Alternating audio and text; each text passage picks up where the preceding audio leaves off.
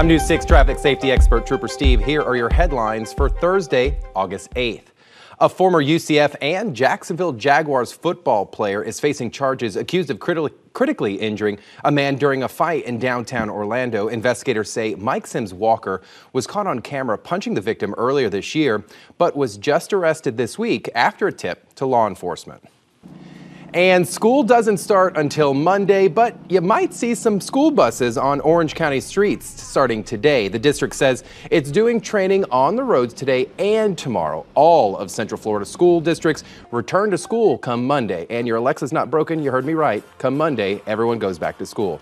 And Central Florida is once again a focus in the race for the White House. Democratic candidate Pete Buttigieg was in town yesterday for a rally and fundraiser. Several Democrats are expected to make visits to the area in the coming months ahead of the presidential primary in March.